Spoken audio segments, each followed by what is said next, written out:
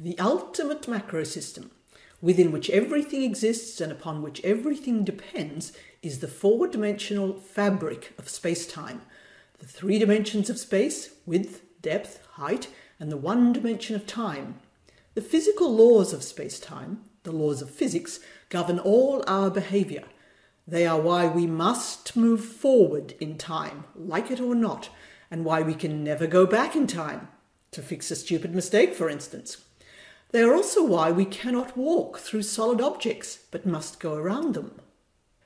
This is a photograph I captured through a small telescope of a tiny portion of our Milky Way galaxy. Every point of light, even the faint ones, is an actual star. The universe contains lots of galaxies, 200 billion or so, and each galaxy contains billions of stars. The universe is big. Our Milky Way galaxy has a diameter of over 900,000 million kilometers and is estimated to contain between 200 and 400 billion stars. And stars, well, they're our parents, really. The elements in our bodies, like oxygen, carbon, calcium, and so on, were all made long ago inside stars that lived and died somewhere out in the universe. Our star, the Sun, is very average, but even so, over 1 million Earths could fit inside. All life on Earth depends on the Sun. Its radiation is the source of nearly all the energy on Earth. It is absorbed by plants, and when they are eaten by animals, it is transformed into the chemical energy that powers their bodies. Of course, the Sun could also chuck a hissy fit one day and fry us all. Not very likely, but possible. More often, when we think of the natural environment, we think of things on the Earth, and I've listed some examples here. But from now on, remember, the wider universe is out there too. By the way, pause slides if ever you need more time to read stuff.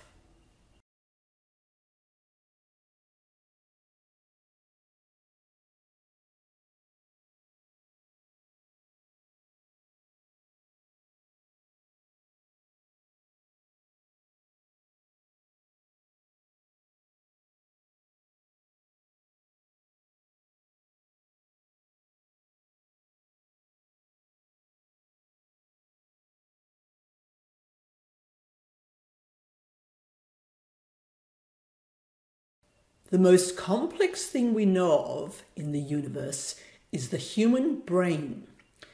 Read through these examples of brain processes quietly for a minute before I go on.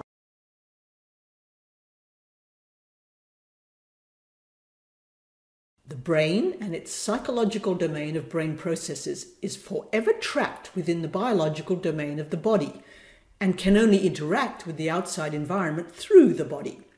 We perceive the outside environment through our sense organs, our eyes, our ears, etc. We act upon it through behaviour, as in speaking, for instance. Somewhere within is I, the self, and it's a self that appears to us to remain fairly constant throughout life. Most psychologists regard it as only an illusion, but recent work by the neuroscientist Antonio Damasio, whom we will meet in the next module, suggests that the self is very real, exactly in the same way as our emotions and thoughts. Almost certainly, though, it is not anything separate from brain processes. The self is intimately connected with conscious awareness. When fully unconscious, there is no self. The I ceases to exist. Psychologically, we are social creatures who engage in social relationships with other individuals and groups, and as a direct consequence of our sophisticated psychological processes, we are now enmeshed within an elaborate network of social systems: economic, legal, education, healthcare, and so on. We contribute to the social domain through our behaviour, but that behaviour is itself very highly regulated by the social domain. Social systems, in turn, operate according to the cultural expectations of the larger cultural group of which they form a part. The cultural domain is more abstract and consists of the shared language, values, beliefs, ideas, customs, norms of behaviour, and traditions that have built up over time. It generally changes only very slowly in response to new patterns and pressures arising from within the social domain. Think of what Christmas involves in Christian cultures. What we do doesn't really make too much sense, and we pay good money for quite silly things. But tradition rules, well, for most of us at least. Our sophisticated psychological processes and collective behaviour, coordinated by social and cultural rules, has enabled us to create a new kind of physical environment for ourselves, the built environment of homes, neighbourhoods, cities, buildings, shops, roads, things, machines, information technologies.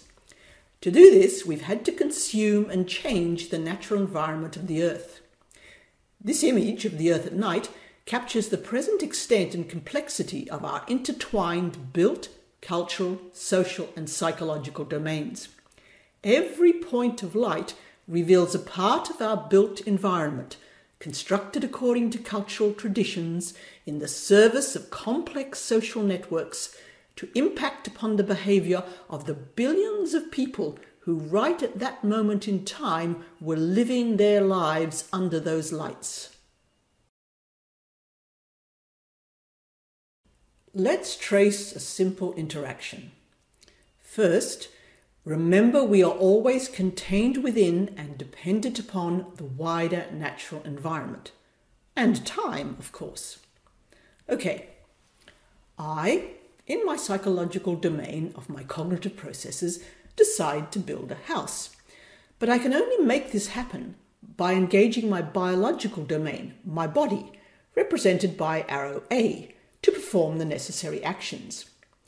Those actions involve getting approvals, plans, building contracts, etc., through engaging with other people in the social domain, B. Of course, the style of house will be influenced by the cultural domain, C. Then builders and contractors from the social domain build my house, D. And living in the house impacts upon my sense organs, E, resulting in all manner of nice psychological feelings and emotions, we hope, F. Of course, building the house has needed resources from the natural environment at some point, G. And now the new house further encroaches on the natural environment, H. I could represent interactions amongst environmental domains simply by all the one-way and two-way interactions, and this would be complicated enough, as shown here, but it doesn't really capture the full complexity that results from feedback loops that alter patterns of behaviour over time. Let's say I wake up one morning in late autumn and feedback from the natural environment via my body's sense organs tells me that it's a bright sunny day. I think, I'd like to go kayaking today. Only trouble is, I'm aware of the 5+2 rule of the cultural domain. 5 days work, 2 days rest. And today is a Friday, a work day. I could ignore that and chuck a sickie, but I'm aware of social pressures and fears of my employer finding out that I know would impact badly on my psychological domain and spoil my kayaking experience. So I decide I'll go kayaking on Saturday. But then feedback from the social environment via the media tells me it's going to rain on Saturday, returning to sunny on Sunday. So Sunday it is. On Sunday, I have to move through the social and cultural domains.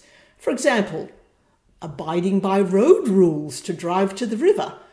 And of course, I must interact with the built environment, the car, the clothes and the safety gear I wear, and the kayak to kayak in are all part of the built environment. Anyway, I get onto the river, but the weather turns cold, sunny but cold, and via the feedback from my sensory organs, I feel cold, and that's not a pleasant experience for me at all, and forever changes my memories to tell me to never again risk kayaking in late autumn. Even simple behaviours such as this implicate effects and feedback loops to generate relatively complex and evolving patterns over time.